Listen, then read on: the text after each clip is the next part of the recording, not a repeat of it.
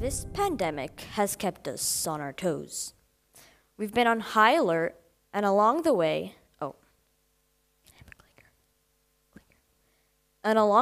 this virus has raised countless questions for our society. At first, we started asking questions like, what about a vaccine, or maybe herd immunity, to try to spark solutions.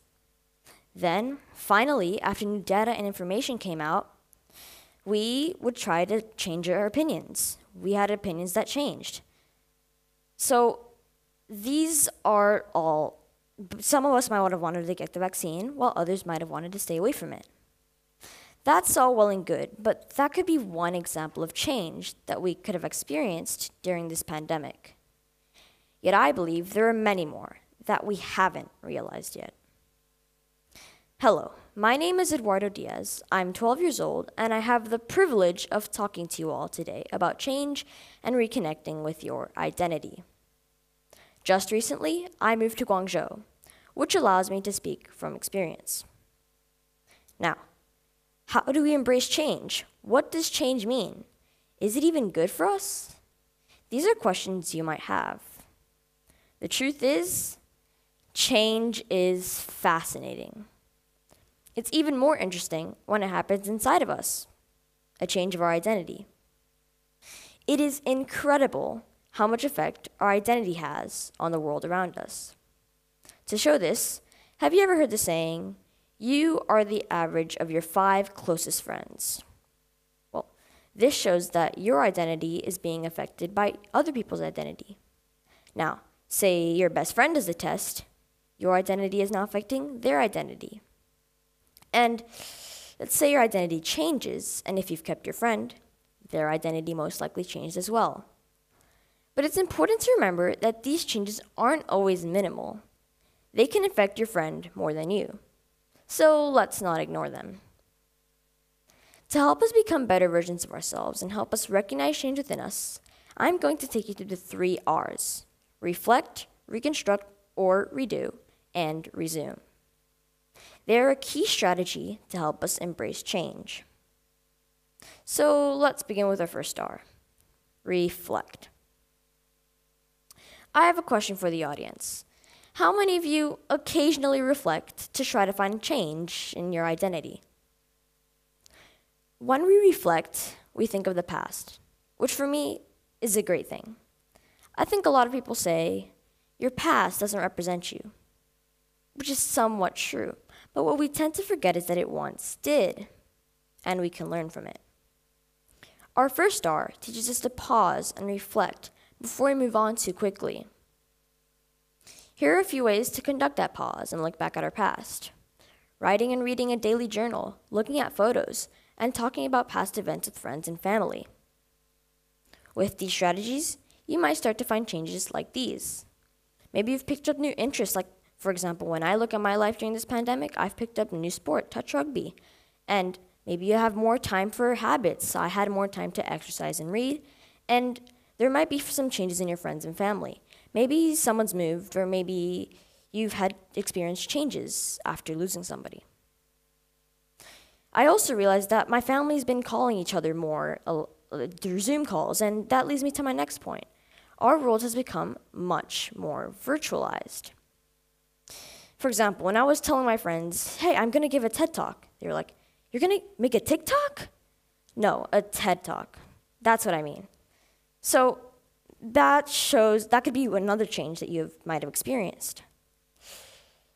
That's all well and good that I know how I've changed, but how does that affect my life today? How can I make that information important, you might ask? Well, ladies and gentlemen, that leads me to my second R, where we can use this information in a super cool way. Reconstruct or redo. I think our lives will be boring if we don't change and live the exact same way every single day. Although some of us might like the repetition, I think it's always good if we change the way we interact with each other and approach the world. So let's look at the present and see how we're doing. The truth is, we've been locked down for months, and we've changed. Some changes might have been for the better, while some of them might have hurt us. You might have felt like this pandemic has made you feel more drained or tired, but at the same time, you might have felt like you've learned healthy lessons and dropped bad habits. So, here are some negative changes that you might have experienced.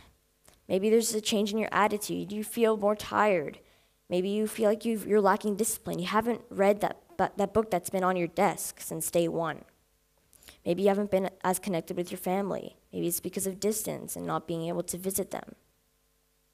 But at the good time, there's good changes. So maybe changes in your behavior for the better. Maybe you've learned healthy lessons.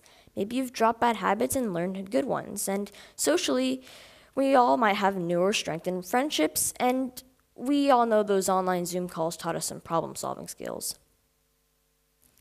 So let's take the time to take the changes that have hurt us and adjust them, or reconstruct them, back into positive. There's our reconstruct part. But let's also take the changes that have benefited us and keep doing them. There's our redo part. An effective way of reconstructing and redoing is to change our daily routine. How and when we wake up, how we interact with each other, and how we approach the world. All of this has an effect to our identity. So we agree that we're going to change our routine, right? All right then. How can we make sure that we're changing our routine, yet consistently keeping it? Well, ladies and gentlemen, this is where I present to you the checklist. Yes, it kind of deserves to be capitalized. Let me tell you a story. I've always loved planes. Ever since I was 4, an airport has been a theme park for me. Seeing all the bright planes neatly parked in their spots truly was a joy for me. I remember one day I was boarding my flight from Dallas to China, and I remember boarding the plane and looking towards my left to see the cockpit door, and experiencing a kick of joy once I saw that it was open. I went to my seat and got all my things ready for the flight, but soon a flight attendant came over and asked, "Hey, do you want to go see the cockpit?" Turns out that later it was my dad who actually asked if the flight attendant could invite me over. Well, I gotta say, thanks, Dad, because I loved it. I remember creeping up to the cockpit door and sheepishly looking in. The pilots graciously invited me in, and I had a great conversation with them. But then I saw a small stack of papers that were organized in the corner. I wondered what they were. I continued talking to the pilots and having a great experience. They even showed me their whole flight plan, including fuel amounts, weights, altitudes, and routes. I was in Wonderland. Yet the first thing I did when I got off that flight was to get out my phone and search up, what do pilots need? It turns out those were checklists. And as I've grown up, I've continued to study how pilots fly planes and how they use checklists to help keep our flight experience smooth and to reduce the chance of failure during flight. So this is when I was initially introduced to checklists. But checklists aren't only used in the aviation industry. How do I know? Well, Sage Journals reports that almost 90% of quality leaders said that their hospital uses checklists to prevent errors. Vivio blogs adds that the same is true in the finance industry, where some fund managers use checklists when making investment research and decisions. So, what is a checklist? Literally. Well, Wikipedia says, a checklist is a type of job aid used to reduce failure by compensating for potential limits of human memory and attention. Blah, blah, blah. I think that's a little too complicated. Here's a simpler way. 5 words. List of things to do. Personally, I've been using checklists every morning to help me remember things for school. And after using them for a little more than 3 months now, I've seen a significant improvement in my attitude and accuracy.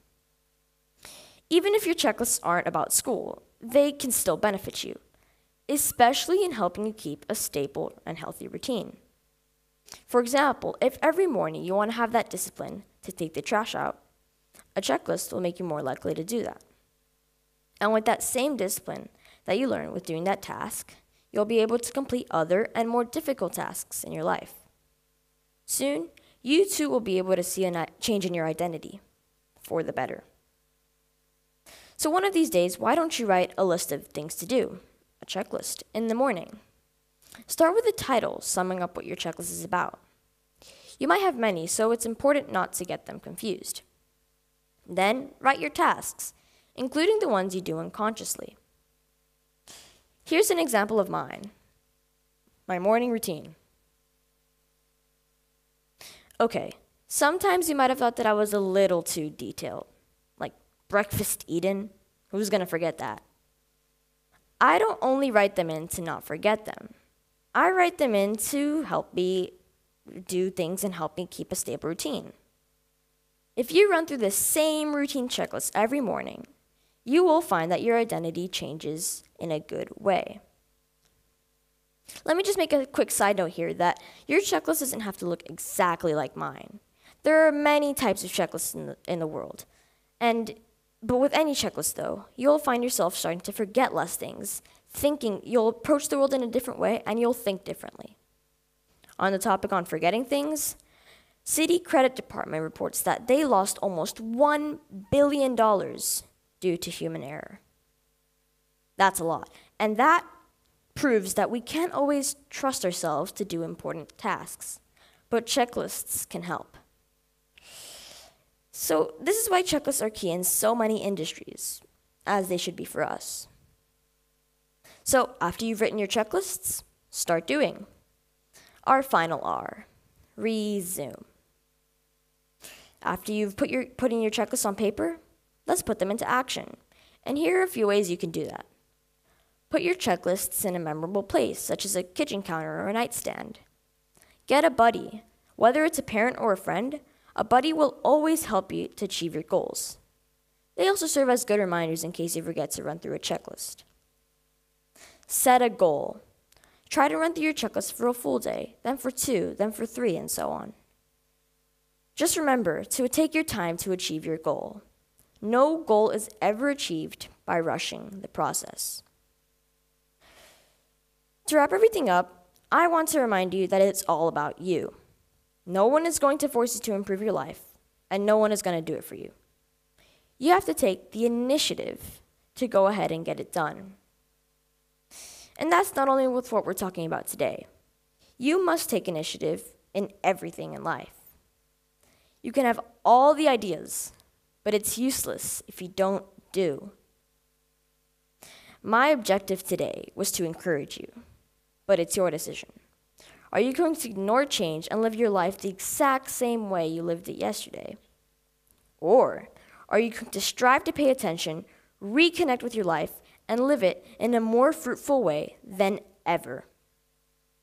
Just remember, you'll only improve your life and its successes if you change something you do daily. Thank you very much.